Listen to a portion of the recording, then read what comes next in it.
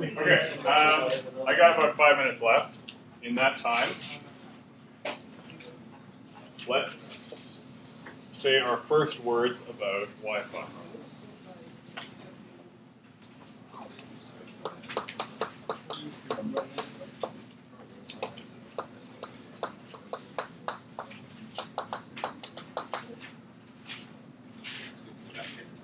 Okay, so in these minutes, I'm just going to give you the quick history of the Wi-Fi standard. So the first Wi-Fi standard, just plain 802.11, was first introduced in 1997. And that covered data rates of around 1 to 2 megabits. Stepping up from there, 802.11a and B. A, just about nobody ever used as far as I know.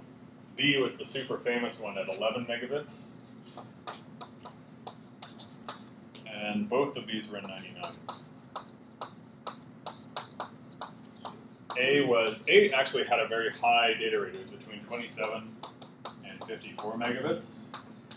It was distinct from both B and what had come before, in that it did not occupy the 2.4 gigahertz bandwidth. That actually operated at 5 gigahertz. And as a consequence, it tended to have very short range, and that's why it wasn't used very much. Pardon? B could certainly do that better than A, so I guess you could say B was more robust. The next major was G in about 2003. I assume there's a bunch of other ones that are worth noticing. Actually, yeah, I don't know why they jumped from B to G. I have no idea. But yeah, the letters are boring. Yeah, good one. 22 to 54. So what's our next one? N.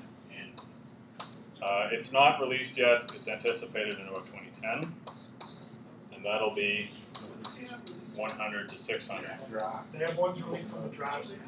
So yeah, the thing about this, and that was also true of G. What happened was some of the companies participating in the standard decided to release their own 802.11g devices early, and the same thing is happening with N. So if I were you, I would not buy any N device until the standard is set, because it probably won't. It may or may not comply with what they finally decide.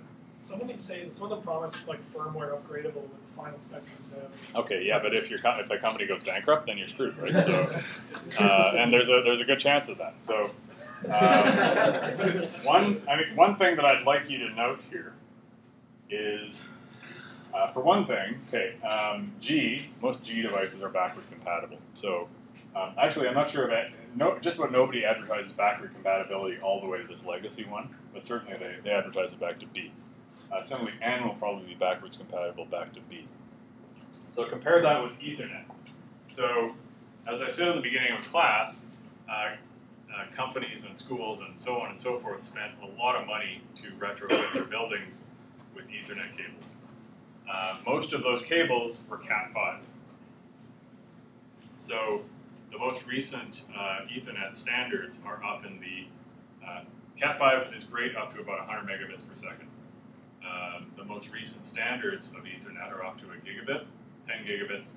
There's proposals for even beyond that. However, Cat5 is great at 100 megabits, not very good at a gigabit, and impossible beyond a gigabit. So in other words, if you want to go to a gigabit Ethernet, you probably would have to rip out all that cable and start again. With wireless, all you have to do is change the terminals. So that's a fairly compelling reason why wireless LAN is a good idea. That's the flexibility side that I talked about. Okay, any questions? So I will see you on Tuesday, and don't forget it's the quiz on Tuesday.